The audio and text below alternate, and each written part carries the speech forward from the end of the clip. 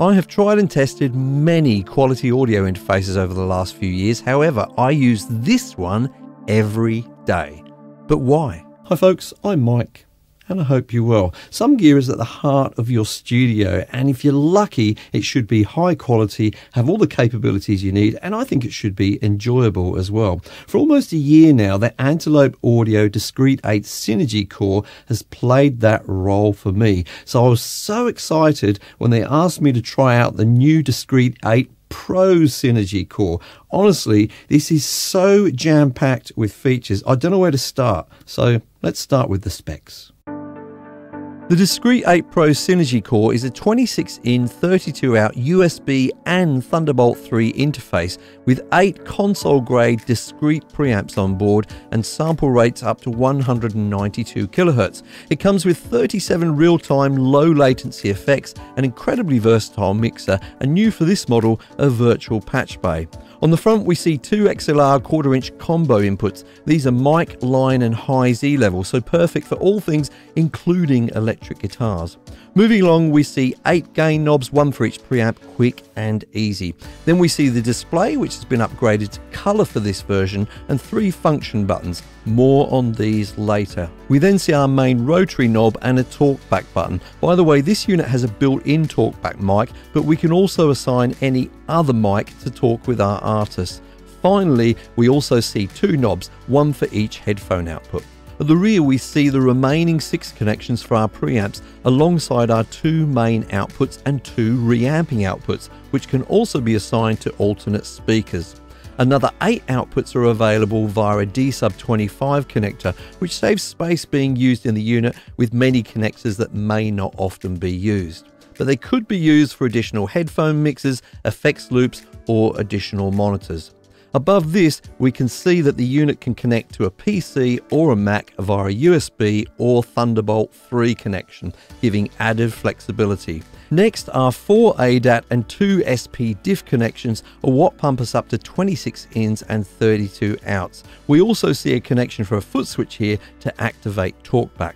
Finally, we have our 4 word clock connections and our power connector. Word clock becomes important when we connect several digital devices together, ensuring they keep in sync and avoid artifacts. The new color display combined with the various buttons and knobs gives us a lot of direct control from the interface itself. By default, it displays level indicators for our preamps, but we can see, for example, that while adjusting a gain knob, it displays information for that preamp.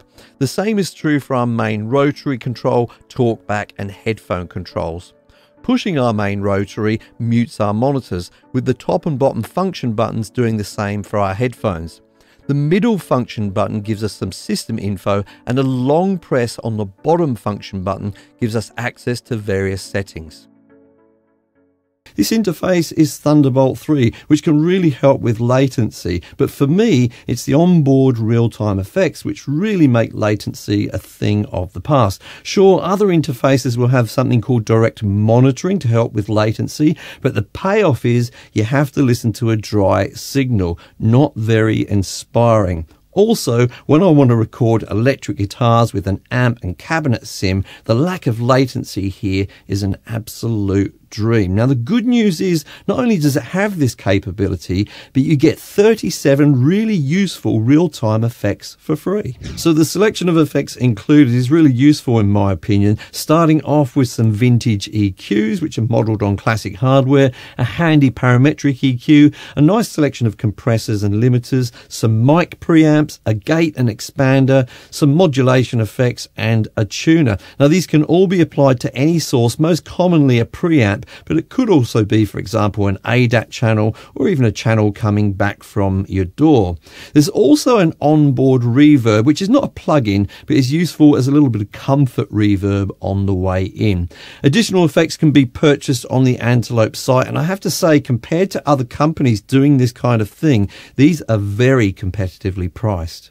So this is where the Synergy Core part of the model name comes in. Antelope Audio's highly efficient onboard effects processor processing when you're recording means that there isn't that extra load on your computer, but you do get the benefit of real-time effects. But what about mixing? This is where something called AFX to DAW comes in. This is a plugin that gets inserted in your DAW and it gives you access to your Antelope Audio real-time effects, but they're still being processed on the audio interface itself, so you don't get that extra load on your CPU. That means you can have bigger, more efficient sessions. This really is a sort of a game changer for me, to be honest with you. Now, there's a couple of things that I do want you to understand about AFX to DAW. At the time of making this video, it isn't quite available for this unit yet, but who knows, by the time you actually watch this video, it could well be available. Check the link out in the description down below to go to Antelope Audio's website and make sure of that if you really think you want it at the time of purchase. Now, the other thing I want to mention is this is an additional purchase, okay? But again, check out that link in the description because once in a while there may be some specials. The routing on my previous Discrete 8 was already incredibly useful, but Antelope Audio have taken it to a new level with this one, offering you some different options when it comes to routing. But let's start off by looking at the method that we used with the old model as well. Whilst the control panel may look similar to those you've seen with other interfaces, we soon find out it's a little different and very powerful. We actually have 4 virtual mixers available, and each one of these can be used by our main outputs. In other words, some outputs could share a mix, or they could each have their own individual mix. By the way, we're looking at the default view here, which shows 8 channels, but we can also switch to the compact view and see all 32 channels at once. Now at the top we can see our controls for our 8 preamps, where we can set levels, change the input type and switch phantom power. But it's crucial to understand that unlike other control panels, these preamps are not hardwired to the first 8 mixer channels. In fact, not only can any of the preamps be assigned to any of the mixer channels, but we can, for example, also assign ADAT inputs or computer outputs. This routing concept comes into play for me often when recording with real-time effects. If we go over to the AFX strip, I can assign, for example, preamp 1 to both channels 1 and 2. I could then go ahead and apply real-time effects to just one of these and not the other. Now importantly, in my DAW, these will be seen as 2 separate inputs, which means I can record both my wet signal and my dry signal separately, or perhaps apply separate effects to the left and right channels with only a mono input. In other words, you're no longer constrained to only selecting fixed preamps in your DAW. This is one of those things where once you get used to it, it's hard to go back. New for this version of the interface are some alternate routing workflows. Here we have our from sources and 2 destinations, and we can drag between the 2. For example, if I wanted to connect my ADAT input 1 to mixer channel 1, I can drag it from the top to its destination at the bottom. They're color coded and numbered by default, but we can rename them to make it easier to see what we're selecting. Clicking on them also reveals the routing in the middle. We can also make multiple selections and drag them to destinations. By the way, all of these changes are reflected in the main control panel and vice versa. Changes from the control panel are reflected here. You choose the workflow which works best for you. We also have access to the routing matrix view. For example, I'm selecting my ADAT inputs and assigning them to individual and multiple mixer channels. The flexibility of both routing and choices of methods here is just astounding. So as I said earlier, this model is USB and Thunderbolt 3, which is double the bandwidth of Thunderbolt 2, which was used in the previous model. Now, I've been using this successfully with my PC, which actually has a Thunderbolt 4 port, and my Mac, which has a Thunderbolt 3 port. But I do see people having issues with Thunderbolt from all of the manufacturers, to be honest with you.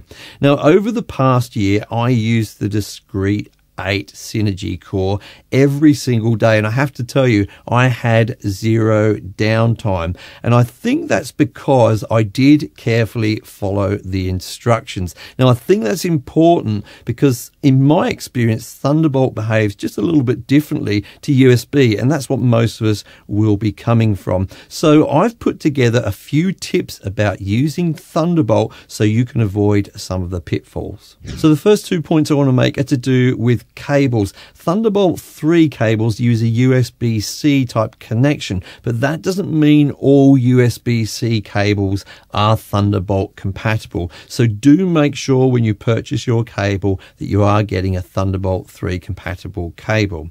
The next thing you want to consider is the speed of the cable, because not all cables are going to give you that maximum speed. It depends on whether they're passive or active, and also the length of the cable. Now that's going to be a consideration for you depending on how far away your audio interface is from your computer.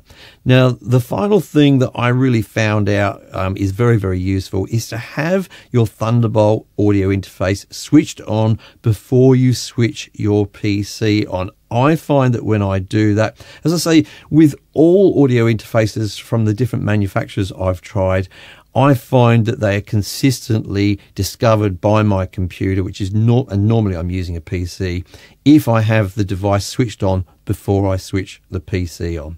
I've been so happy with my previous Discrete 8 Synergy core that continuing on with this new Pro version is a no-brainer for me. And if I could summarize in just one word, well, I would, but I can't, because it's the way that this unit so comprehensively solves so many problems which makes it impressive. I mean, we're talking about 8 console-grade discrete preamps, 2 ADAT in and outs, SP-Diff in and outs, giving us a total of 26 ins and 32 outs, 2 headphone outputs with unique mixers, the choice of using either Thunderbolt 3 or USB, multiple word clock connections, internal or assignable talkback with a foot switch control, advanced routing with multiple workflows, 37 included real-time effects with the option to buy more, all the switches, knobs and casing are premium quality, and an interactive color display. But with all these bells and whistles, to tell you the truth, it's actually the quality of the preamps, in fact all of the I/O, which impresses me most on a daily basis. So must be expensive, right? So let's not pretend this sells at some kind of a budget price. I mean, why would it, and how could it? At some point, you do have to pay for quality and features. But I reckon at $1,995 US, this is really competitive, especially when you consider the I/O and those onboard real-time effects.